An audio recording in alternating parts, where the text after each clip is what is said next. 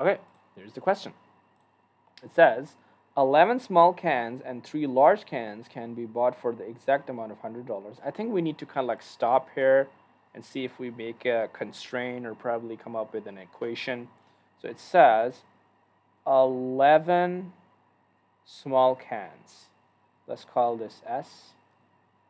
And 3 large cans. 3 large can be bought for exact $100. So where S is basically the dollar value of small cans, and L is basically the dollar value of one large can. Okay? It says if the price of the large can is 3 times as much as the small one. So the large, okay, so this L is basically how much? If the price of the large is 3 times as much as the small one. So if the large is 3 times the small. Can I basically use this substitution to kind of like solve this one? I think I can. Well, if I say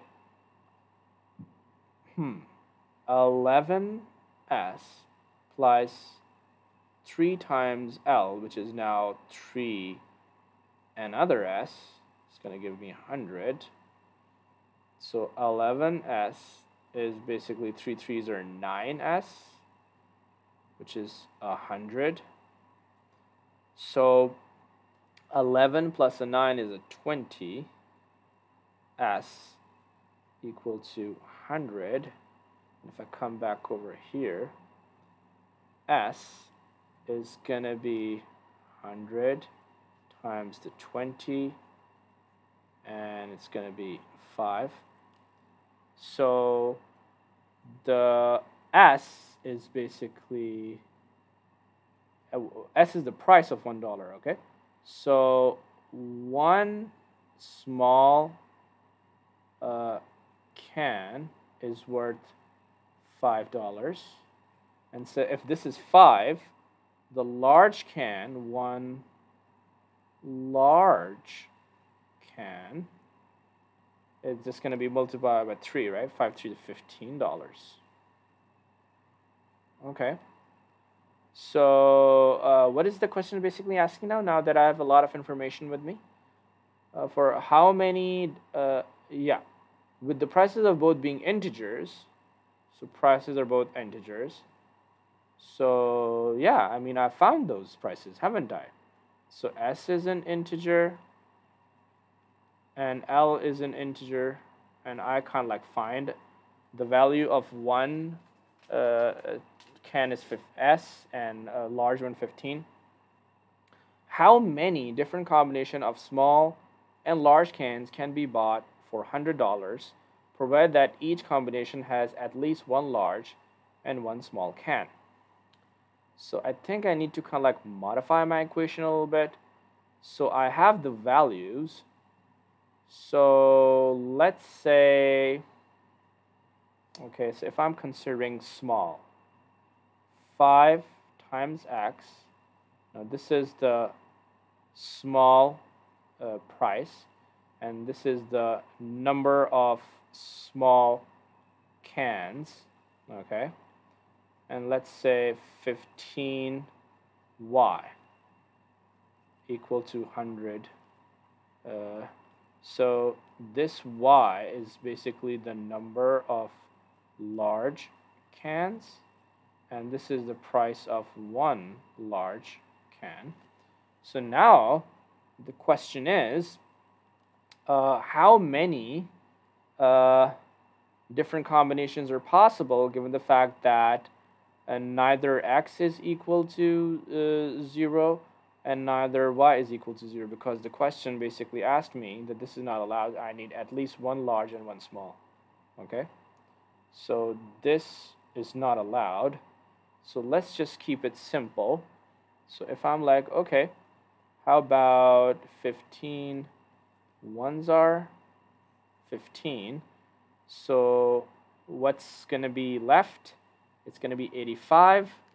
I'm going to use my calculator just to be a bit efficient. So subtract 100 with a 15.